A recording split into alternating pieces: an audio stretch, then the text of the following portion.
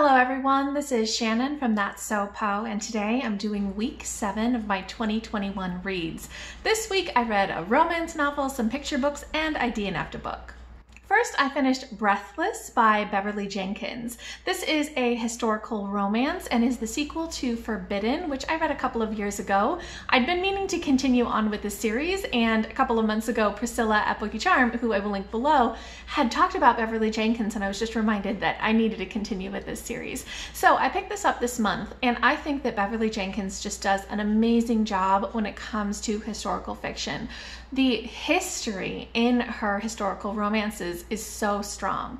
So this takes place in the 1880s in Arizona, and we follow Portia, who is Black and a bookkeeper, and she wants to start her own business. She has been working for her aunt and uncle, who own a kind of luxury hotel in Arizona, and she wants to branch out and do her own thing. And into town comes a cowboy who is very attractive and, you know, really gets her to come out of her shell. So there is so much in this story about that time period, about the 1880s in Arizona, that really talks about fascinating aspects of being Black in the West. Things like racism, but also things like the Black suffragette movement, things like the Black women's community organizations to support each other, and also the support that they send towards indigenous communities. It talks about Geronimo and other things like that. There's so much in here about the social dynamics and about the side of the Wild West that you don't necessarily see very often in more white-centric Wild West stories. So all of that was amazing. The romance itself was okay, although didn't necessarily work as well for me. There were a couple of tropes in this, which are very, very common in historical romance, but they just didn't quite work. Portia, who is this, you know, bookkeeper, is very, very career-oriented, which I love, but also excessively naive in some ways, excessively innocent. And the cowboy, you know, her romantic partner, is very experienced with women, and there's some aspects of her being overly innocent that just didn't work for me. Things like him doing something that arouses her and him saying, "Oh, that makes you aroused, doesn't it?" And she says, "No." And he says, "Yes, it does." And on the inside, she thinks, "Yes, it does." And I didn't really like that kind of interactions, especially there were so many times when he was portrayed as knowing her better than she knew herself, and then she would kind of later on agree with that. And that dynamic just really didn't work for me. But I loved the history, I loved the family dynamics. There was so much about this romance novel that I just really did enjoy, even if the dynamic between the two main people was just maybe not so much my style. But I didn't have problems exactly with it, just not so much my style. So overall, I gave this 3.5 out of 5 stars, and I am looking forward to the next book in the series as well. Then I finished a couple of picture books, starting with Señorita Mariposa by Gundersheimer, illustrated by Almada Rivero. So this is a non-fiction sort of nature writing picture book that is bilingual English and Spanish that I heard about from Priscilla at Bookie, again, who I will link below, and who also has a video recommending Latinx picture books. So that is linked below.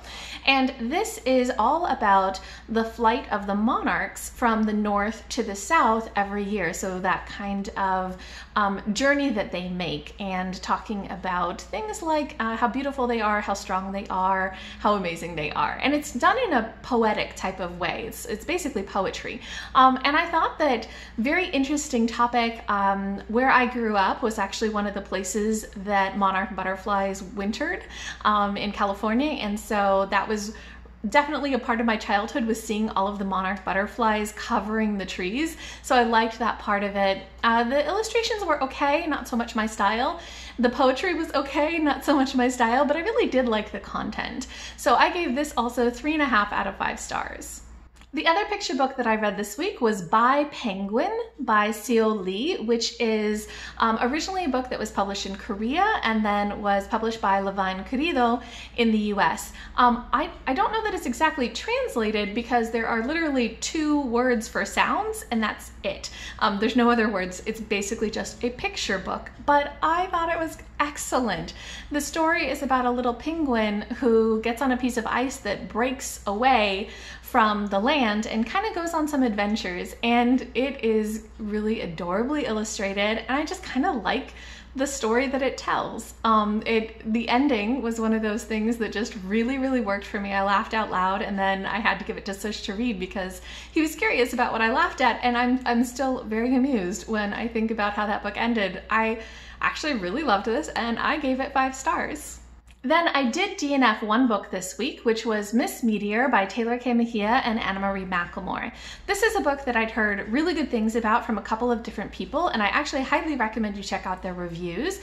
Adri at Perpetual Pages, as well as Cynthia at BookWhimsy, did great reviews for this, so I will link those below. And I think that I saw tons of really awesome things about this book, but in the end, there was just a little bit too much angst in it for me, so I ended up DNFing it at 42%.